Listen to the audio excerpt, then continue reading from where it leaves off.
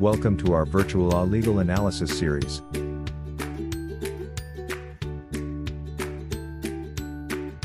In today's episode, we will discuss the case of People v. Caballero GR number 149028-30, 400 SCRA 424. This landmark case was decided by the Supreme Court of the Philippines on April 2, 2003. Let's dive right into it. Facts.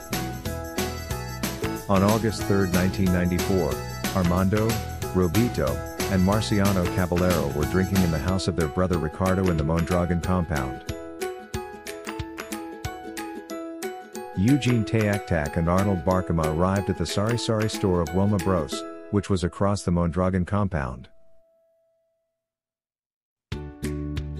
Armando approached Eugene and asked him in an angry tone, "Gene mopalit ka?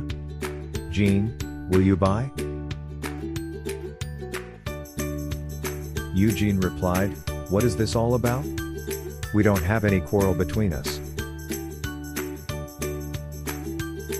Armando left the store, but stood by the gate of the barbed wired fence of the Mondragon compound. A few minutes later, Armando stabbed Eugene with a knife.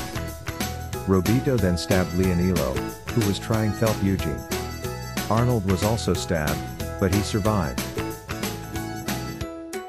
The accused were charged with murder and frustrated murder.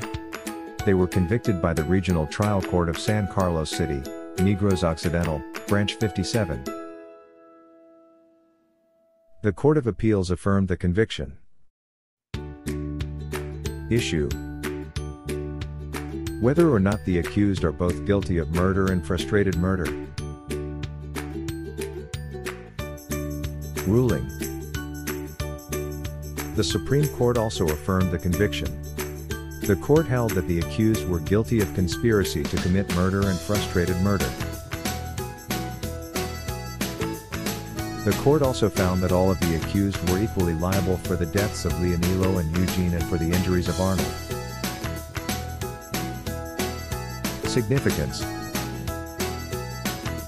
the case of People v. Caballero is a significant case because it clarifies the law on conspiracy to commit murder. The court held that all of the accused in the case were equally liable for the deaths of Leonilo and Eugene, even though only Armando stabbed Eugene and only Robito stabbed Leonilo. This is because the accused had a common design to kill Eugene and Leonilo, and they all participated in the commission of the crime. The case also clarifies the law on frustrated murder. The court held that Arnold was the victim of frustrated murder, even though he survived the stabbing. This is because Arnold was in imminent danger of death when he was stabbed. The case of People v. Caballero is an important precedent for cases involving conspiracy to commit murder and frustrated murder. That's all for this episode. Stay tuned for more legal insights in our future episode. Remember, understanding landmark case helps us comprehend the intricacies of our legal system. See you next time. Like and subscribe.